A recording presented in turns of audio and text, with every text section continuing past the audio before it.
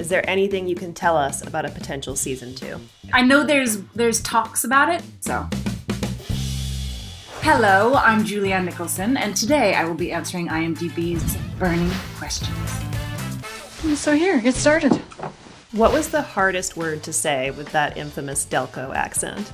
I found daughter to be hard. You know it's not about you. She just misses their daughter. Water's okay. Get your water bottle ready. And hoagie's the best, of course. Hoagie, hoagie, hoagie all day long. She's so happy. Who in the cast had the hardest time with the accent? I don't know. My immediate co-workers were Kate, who's just, makes everything seem easy. That's what I do.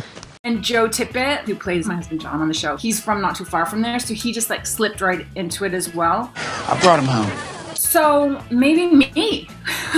Of the people that I worked with, probably me. Yeah, I would keep that to yourself. You've known Kate Winslet for a long time. Did anything surprise you about working with her on this series? The thing that is just sort of astounding to see is just her brain capacity, how she is, doing the acting, but also basically aware of how, if she takes a sip of beer, she needs that refilled for the next take.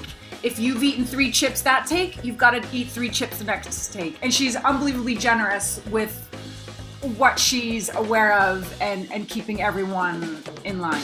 Doing something great is overrated, because then people expect that from you all the time. Is there anything you can tell us about a potential season 2? No, I can't, I'm afraid. I know there's talks about it, but I don't know any more than that.